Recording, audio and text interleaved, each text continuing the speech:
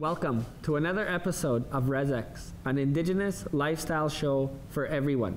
My name is Cadmus Delorme. And I'm your co-host, Erin Goodpipe. On today's show, we have the 2015 Indigenous Games in Alberta. We will be looking at a team that is playing lacrosse. Standing Buff, my own team actually. As well as we have a panel on the importance of fatherhood. And we have some mad bannock making skills happening on this episode. AKA fire safety by myself. So Erin, have you made bannock before? I have actually. Okay. Yeah, well I can burn water, so it's really interesting to see me make bannock. From getting that story, do you play hockey with your bannock when you're done? Hockey, yeah. It's either really soft or it's really hard, so we'll see. I'm not bad at making grease bannock. Grease or baked oven? Grease bannock. So like deep fried. Deep a little different than the donuts you'd see at the exhibition. Bit tougher. I'm mad skills. Okay. Oh, my first batch, somewhat are doughy. I got to give it a little tester, but by about the 10th a piece. So bon appetit. Bon appetit. You're in bannock heaven, in ditch heaven, I should say. But I'm excited for the show. I am too. I'm sure our audience would like to see what's going to happen. So let's get it started. Check it out, guys. Let's get started. Our first story is on the 2015 Alberta Indigenous Games, which is the first time RezX travels outside the province of Saskatchewan. These summer games were held in Edmonton, Alberta. Check it out. My name is Marnie Ross, and I was a general manager for the Alberta Indigenous Games in 2015. It was a really amazing week. We started off the event with an Eagle Staff run that was run just the city limits of Edmonton, kind of near Poundmaker's Lodge. And we had a group of athletes that came out to do the Sacred Lance run. The Alberta Indigenous Games is a multi-sport event that celebrates culture, sport, and youth. And our theme for our games was coaching youth in life, sport, and culture, and careers. Given that was our theme, we had our opening ceremonies at Rundle Park, and we had a lot of dignitaries from the city of Edmonton, from surrounding First Nations and our First Nations leadership, as well as the athletes who were able to make it to the opening ceremony.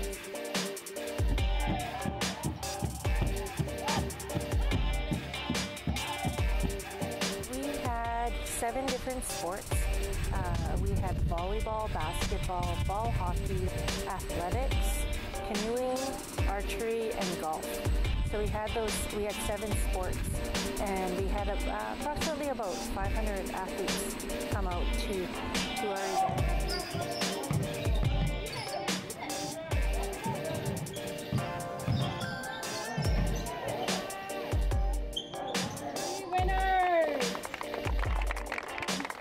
The skill competition for ball hockey.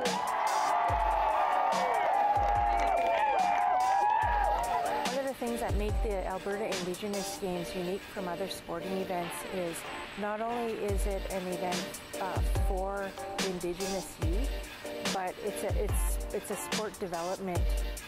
It's a sport development organization,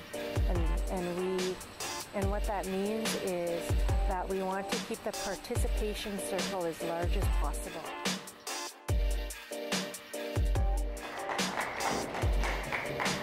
This blanket is called the Way of Life, and it really tells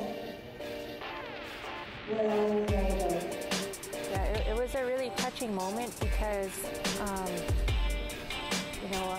Alan is he's the CEO of the Alberta Indigenous Games and the Edmonton Native Ball Association. He's the CEO and he's the founder of the games as we see them now. And he has been involved in Aboriginal sport for over 40 years. Being born and bred from Saskatchewan, he's from Timber Bay, and he's spent most of his adult life coaching and really has the heart for Aboriginal youth. gon' be alright. We gon' be alright. We gon' be alright. Well, that was awesome, guys. Next up, we have our very own Rodger Ross, who traveled to Calgary to see members of Standing Buffalo compete in a National Lacrosse Championship. Let's have a look. We want to play the game in a ferocious manner, but we want to play it in a respectful way. We have a saying in our chants, what's this game all about? And the players and everyone calls out respect.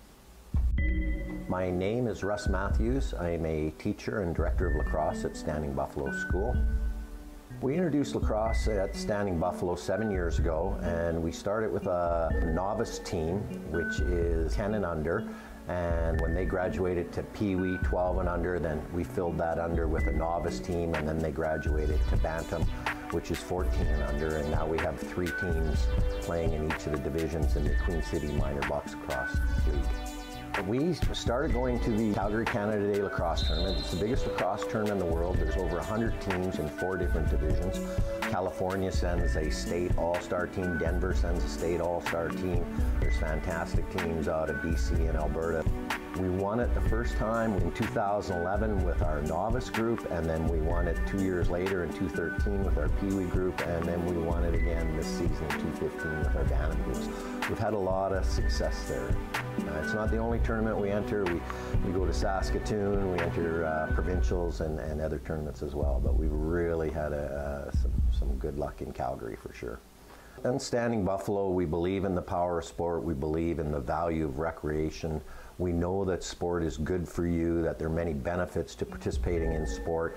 The lacrosse program is part of the whole community, that we have survivors and volunteers that do the coaching, the managing, working the score clock, the penalty boxes, cooking meals. Everybody's involved at Standing Buffalo. And if you want to have a successful sports program on a First Nation or a community that's marginalized from sport, then it has to be from the community and for the community. And that's what makes our Standing Buffalo program so successful, is that there's so many people involved that make it happen. But we see it as an opportunity for our children and our students to grow. We see it as an opportunity for our families to have something to hold on to together, and it helps to give our community an identity and something that we can strive for together as a group with a common goal.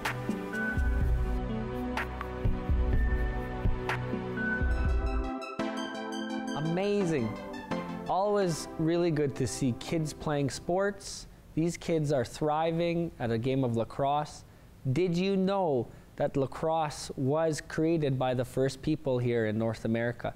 Lacrosse has been played long before Canada was a country. The first people, the Indigenous people, would play lacrosse for competition, for bragging rights. It was a unity, it was coming together, as well as many other games. So seeing these kids continue at a sport that has been played here in North America for centuries, amazing. Keep up the good work. Stay tuned. We have Rez experts that will have a panel on the importance of fatherhood. We'll be right back. At Access, we love technology. Not the kind that costs an arm and a leg and does stuff you don't need. The kind that makes your life easier and more fun, like the new Access Evo. You won't believe what this box holds for you. Hey guys, next up we have an important topic, fatherhood. Our very own Shauneen Pete and Chris Ross traveled to Carry the Kettle powwow to see what people had to say about that. As well, we have the Rez experts on a panel to discuss their experiences. What's the importance of fatherhood for you guys? Check it out.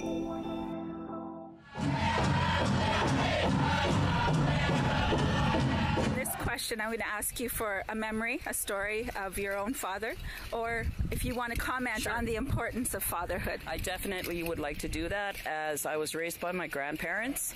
My grandfather was my father to me. He raised me, and I believe it's very important for our fathers all across Indian country to stand up, to teach, to talk, to role model, to be a part of their children's lives or their grandchildren's lives. Because it's because of my grandparents that I am here today, that I stand here as an Indian woman, a part of my culture, enjoying it, knowing who I am. It's my grandparents who instilled the values in me, and that's why I believe it's important for fatherhood to have role models. I would say my fondest memories of my dad was we got nominated to the Grammy Awards, and 7-time Grammy nominations. And the first one, we walked in and he didn't know what to expect, because he doesn't know the new genre of music and mainstream music. So people were walking by him and we're all saying, "Oh, look, there's Kid Rock. Oh, look, there's all these groups," and he didn't know what was going on. And so he was sitting there talking with people, getting them to sign autographs, and they weren't even famous people. Would you mind sharing with us a little bit about one of your favorite memories as a father? Favorite memory? Probably taking my son to hockey all the time. Now that he's older, I really missed it. But hockey was probably one of the best things between us, going to watch him play. And through all the years of watching him grow up, it's the most enjoyable time of my life, I think. First of all, my favorite memory with my father is riding horses with him. Going all over the place. We back home in Sioux Valley, we have a lot of horses. So my first memory with my father is riding horses with him all the time, fixing fence and doing all that stuff. So I was close to my dad. Him and I would get everything together. My fatherhood figure, the one that I grew up with, was my grandfather. My grandparents raised me, and so my grandfather was there, and until he too succumbed to illness, and I was just a preteen when that happened. But he left me with so much memories that has shaped me into who I am. And one of the areas is my language and culture. He really instilled that in me, and that's what I grew up to be. I'm a language warrior, and that's my specialization with education. And I continue to fight for my language, and because I know how important that is, and also all our cultural activities and events and our protocols and our ceremonies, and all of that I really hold dear to my heart, because with it instills the memories that I have of my grandparents and my grandfather. Thank you so much for your story today. Really appreciate it. Thank you. Thank you, Erin. Beautiful. Beautiful.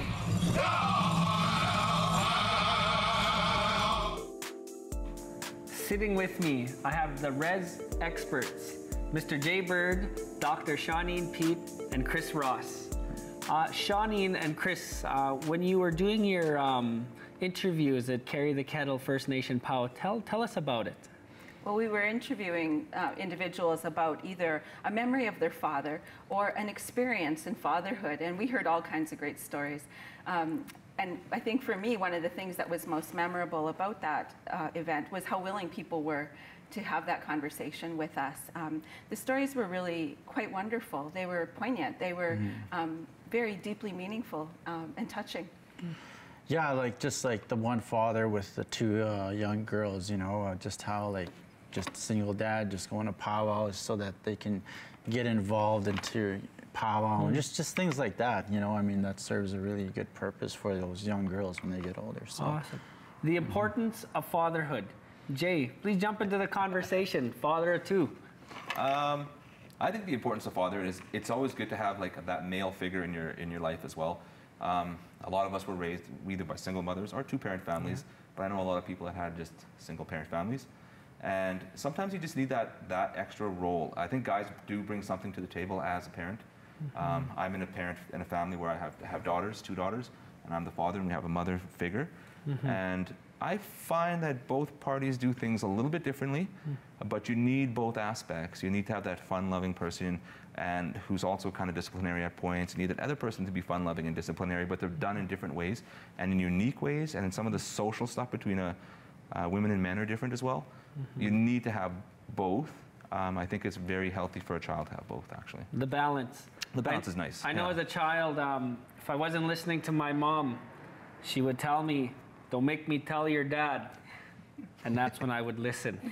Not that I didn't listen to my mom, but she used my dad as an authoritative kind of figure. And my dad never ever hit me, but I was always afraid of my dad because that kept me in line as a young male growing up. And today my dad's more of a best friend to me.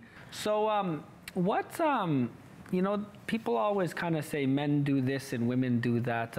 When you're a father, you know, you have roles that, you know, it doesn't matter what gender you come from. Tell me a story, Shauneen, of a role maybe that a father or a male played, you know, as you growing up that really allowed you to understand parenting is very important. You know, my story would be about being an adult and my dad and I starting to go to ceremony together. So my dad would take me back to the reserve and we started to go to sweats together. It was part of his healing, but it was also part of my healing. And I was so pleased that he gave me that opportunity to learn, to reconnect with our family members and with our community, but to learn a ceremonial way of life. And I'm really, really thankful for that. And again, that teaching comes later on in life too. And so your role as a father is always going to be an essential one for your children. And I hope that you hear that and are inspired by that as well. For sure. Learning the traditional roles, when I mean traditional, you know, where we live in the society of today, men played the role of protecting women and children, you know, and that, you know, how do you feel, Chris, really quickly, that role has transpired into today? Well, I think it's just, you know, sometimes it's role reversals in different fields or different families, right? But I mean, if there's anything I can say about fatherhood, I mean, we haven't really touched on it, is that there are a lot of Aboriginal kids that grow up without their fathers, right? And sometimes that leads to negative lifestyles, that leads to like finding other families, like in this, like gangs, for example, you know, and because that's a reality of it, I mean, but the thing is what our young fathers can do to really stop that or to really help bring up our children a lot more, just to be that father, you know, just to kind of be there in their life. And that's kind of like what the message I would give out to young fathers. Well, thank you. So. You know, there's always someone to look up to. Well, I'd like to thank our Rez experts for sitting with us today and sharing your thoughts. Thank you very much. Great discussion on fatherhood. I myself can relate to that, and the various fathers in my life. I know that I would not be here if it weren't for the various fathers in my life. Stay tuned for more RezX. You get to see me show some fire safety and make bannock. Stay tuned. A proud legacy, a reminder, oh, that's old. Indian nation, keeper of a great. Welcome back. Our next feature is about making bannock. Filmmaker, entrepreneur, member of Gordon's First Nation, Mr. Rodger Ross, shows our very own Erin Goodpipe on how to make a fresh batch of bannock. Check it out. Welcome to the RezX Cook Show. I'm your co-host Erin Goodpipe, and I'm with the awesome Rodger Ross, who I hear is a professional storyteller, artist, businessman. Geez, he's got so much going on. Yeah. Do you want to tell us a little bit about yourself, Rodger? Well, I don't know about professional storyteller. I do know, and I do get asked to tell traditional stories. Okay. Like I have some creation stories and raven stories that have been gifted to me over the years. And I've been a film producer for 34 years now. Wow. You know, so yeah, storyteller of sorts. And I hear you're a good cook too, so. Well, yeah. I guess we should, I wanted to know before we start getting this organic bannock stuff going on here, did you know a little bit about the history of it? Because even I don't really know. What I know about bannock is, you know, I've actually been to Scotland and in particular the Orkney Islands. And I know that the Scottish people and the Orcadians were the ones who brought bannock to us. And we like to tease, you know, that they introduced us to bannock, but we perfected it.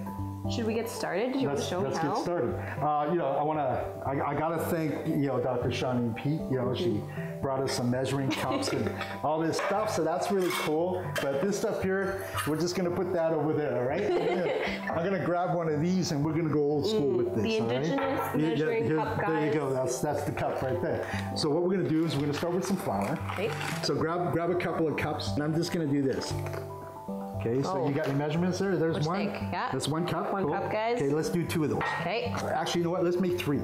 So we got 3 cups of flour so far. Indigenous cups of flour, indigenous guys. Indigenous cups. Good enough. Let's put that off to the side. Enough? Okay, so as you can see, we got almost the same, right? That's pretty close. There we go, that's pretty close.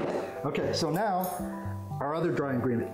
Okay, now normally, you know, we got like all these fancy things, and I think that's like, well, that's too big for a teaspoon. So what we're gonna do, here's an actual spoon, so you can use that. Thank you. Okay, so you do 2 of those. 2 of these, okay. Yeah. Good, perfect, cool. Okay, so now I'll grab mine, so we're good to go. Now, we got this fancy sea salt. Sea salt. So we're just gonna throw some of that in there. Now that's pretty coarse, you know, right? So what we'll do, just to make sure that we got it spread out pretty good, we'll just put a little bit of salt in it. You know, you don't have to measure that too much, just enough to taste. Okay. Right? We don't wanna kill anybody. Okay, so you take your fork, and we're just gonna mix all this dry ingredients. Okay. So you can do that with a fork, or you can just do this. That's it. Oh, you know what we forgot? We need some water, so we'll have to get that in a bit, but we'll get there. Alrighty. We need a little bit of oil. Okay. And I use cooking oil. You can use, you know, traditionally most people use lard. Now we're talking about a little more healthier diets. So we're gonna use a little bit of canola oil. Now let's use a tablespoon. And you can use like 2 of those. There's 1 and there's 2. Now that's how you do it and this is how I do it. Okay, so now we're just gonna mix that together. Okay, and you gotta squeeze this so that you spread the oil around really good. Okay, that's got to get like all in there. Takes a little longer to do this part. So where did you learn how to make bannock? You know what? I used to watch my grandma. My mom's family are Métis. Oh. So, you know, bannock was a big thing for our family. You know, and my grandmas, I called them grandmas, my mom's mom and my mom's grandma. So they used to cook, and you know, when I was a kid, I was always around them and watched them cook. And the other thing I used to like to do, I used to like watch cooking shows. What was your favorite? Well, I didn't really have a favorite, but I liked the Galloping Gourmet. Galloping Gourmet? Yeah, from back in the day. Geez, I wonder what we should call our cooking show. I don't know. I don't know. Walk with Erin. Walk with Erin? Burn stuff down with Erin. What do you guys? Burning with Erin. we got a texture. You can squeeze it together and then do that. Do that? See it fall apart? See, there you go. So that's good. That's pretty how you good. tell? That's pretty good. Okay. Okay, now we're going to take a little break here because we got to get some water and we're going to mix it up. Okay, so I'm going to fill this up with water. Okay, so we have water. So we're going to mix that up a little more. Okay. Sometimes flour gets, you know, caught up in the bottom of the bowl, and you know, so you want to move it around really good. Yeah. Just so that it's, you know, the oil's mixed in there really good, the shortening or whatever you're going to use. Then you've got a really nice consistency. So is there a difference between making oven bannock versus fried bannock? When it comes to bannock and fried bannock, no, there isn't. Once you have the dough, then you know, just section it off, make little patties, and then put little slices in it, and then you put that in the hot oil. Right, and then it'll just pop up, you flip it over. With baked bannock, it's a little more healthy for you because you're not cooking it in oil. Right. It's not so, you know, for me, I've always liked baked bannock. I like fried bannock too. So what we're gonna do is we're gonna make a little hole, you know, kind of a little catch hole, right? So you can blow all the flour off to the side. So you got a little holding area for the water. Yeah. So now we're gonna put some water in there, and I'm just gonna fill it to about like that much. Okay, so that's like a cup of water. So you take your fork and you just kind of ease it in there, right? So you mix it around and you'll start to get the consistency you're looking for. So you just kind of keep adding a little more and then mix it. So you're gonna start to see it's gonna get thick, right? It's gonna go from really, really, you know, kind of runny, then it's gonna turn into, you know, pancake dough, and then it's gonna get even heavier than that. As you do it gradually, you'll get the consistency where it starts to almost string up. Right? Yeah. So once you get to that point, then you get your hands dirty. And then you just start kneading the flour in from the edges. All right. Okay? And you just work it in there like that. Okay, so what we're going to do is we're going to take a little bit of flour and we're going to put it on the counter like this. Where it gets nice and messy. So we're going to spread that around. Exactly. And then take your bannock. My poor bannock. Yeah, that's okay. So I'm going to help you with that. We're going to mix it a bit more. Okay? So what you want to do is knead it. Okay? And then just roll it back over on itself and do it again. Okay. Right? And then you're just going to do that. And then just keep shaping it up like this. See that? Yeah. We're taking it into a little ball and then we're going to flatten it out again. Okay. Now we're just going to shape it the way we want to shape it. You know, you can shape it straight out like this, or you can make it perfectly round if you want to. You can do this, and now you got... Oh, now you got a heart. There you go. Hey, it's a Valentine's bannock. You can make it any way you want. Okay, so we're going to get our little baking tray out here. Okay. Nothing special about that. It's pretty level all the way around, right? And then we're just going to put it on the baking tray. my gosh. Yeah, there you go. Okay, there we go. So now, to make sure that it cooks all the way through, we're just gonna stab it. Then you're ready to go. Okay. Best to cook it at about 325, 350, depending on how hot your oven gets. Everybody's temperatures, you get used to your own. Yeah, you get used to your own temperature. We throw it in the oven, and when we come back, it'll be ready.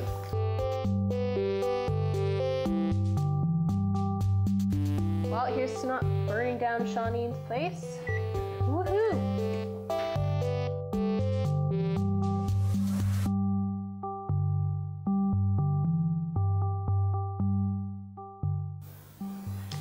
Wow, check this bannock out, guys. She's all ready to go. Oh, it's so good. So it's cooled down a little bit now. Okay. Some people, take it right out of the oven. We put a little bit of oil on top. That's going to make the crust a little softer because that's the way I like it. Some people don't put anything on it and it makes it really crispy. Traditionally, when we make bannock, once it's ready to go, we stand it up like this and we grab the corner like this and we just break a piece off. So now you got a piece. It's ready to go. Now the bannock's going to breathe. And you can continue breaking pieces off if you're going to feed everybody right away, or as it cools down, then you can cut into it. Okay. Okay. And then what it does is it maintains its texture, right? And it doesn't get all gushy, kind of. If you try to cut it right away, it's going to compress it too much. Okay. Okay. So you're going to lose the texture of the bannock. So there you go, Bannock 101. Woohoo! Well, thank you so much, No Rodger. problem. I'm excited to eat this. Well, thanks for having me. Thank you. Had a great time. Thanks, guys. Erin, master, put that on your resume. Master bannock maker / almost burned down the kitchen / I can make bannock. I'm snaggable. I'm snaggable. I'm wifeable. Wife me up. So what did you learn? What is it that bannock represents now that you know how to cook bannock? Bannock, well, besides bannock bums that come to mind, I learned a lot about the ingredients, and Rodger talked about some of the history and stuff, so that was good. And there's more to bannock than just get going in your mouth. For and really chewing on that. Okay. Anyways, if you have a chance to eat bannock, eat some bannock. All the gas stations in Regina, the First Nation gas station, best bannock in town, pick some up. Or from this guy, he's really good too. $5 a piece though. This episode also had fatherhood. I just want to say I really do, like you said earlier, commemorate and thank everyone who plays that figure of the male side, or even not even the male side, the female side, but giving that child that balance. So thank you very much. Who's your daddy, Cadmus? Who's my daddy? My daddy is Bruce. Bruce. Oh, sounds strong. He's the strongest guy around. Never messed around with Bruce. My mom would say, "Don't you move, boy, or I'll tell your dad." Pull out the wooden And I spoon. stopped right there. That's all my mom had to say. But great episode. Yeah, it was great. I really enjoyed our segments on the lacrosse and the Indigenous Games in Alberta. It's great to see our youth come out and represent us, and I'm really excited about their futures in that. For sure. So with that, shall we move on? I think so. Move on. I don't know. The season finale is coming up next episode, and it's been quite the journey, hasn't it? Don't miss next week, season finale, RezX. Check you later.